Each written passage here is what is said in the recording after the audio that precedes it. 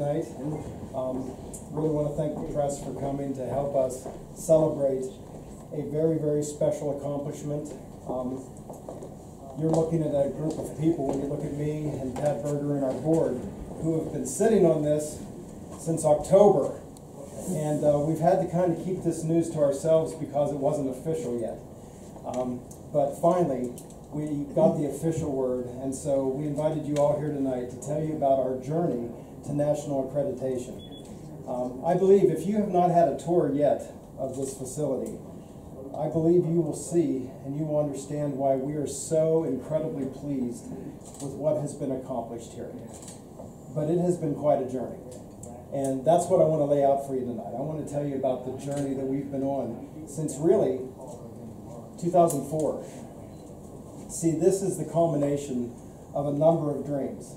And they're big dreams. They were, and they are still big dreams. We don't dream small here. I think I look around at their board members and our nurses and Pat, and they'll all tell you we don't dream small. We dream big. And thankfully God has honored our dreams and our wishes and our efforts. But in 2004, it all started with a dream really basically in my heart. A dream that the system, and when I say the system, I mean the criminal justice system, the child protection system.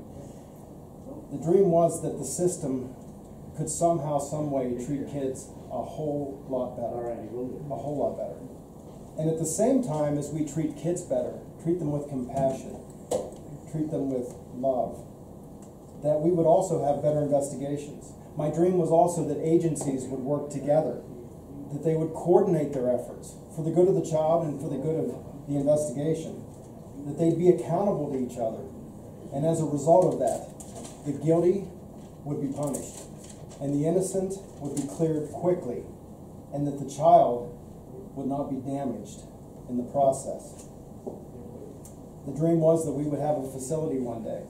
In 2004, that dream seemed far, far away. But we would have a facility where, a place where abused children could come from all over the region. Remember, we dream big. It wasn't just Brookville or Punxsutawney or Jefferson County. We were hoping that we would be able to bring children from the entire area, that they could come and tell the sad story of their abuse, but they would do it in a place where they felt safe, where they felt cared for, where they felt valued, and I'd even dare say it, where they felt loved. A place that would not intimidate them, like a police station, like a cold, sterile office, and a place where we would do everything possible to make it as least traumatic on the child as we could.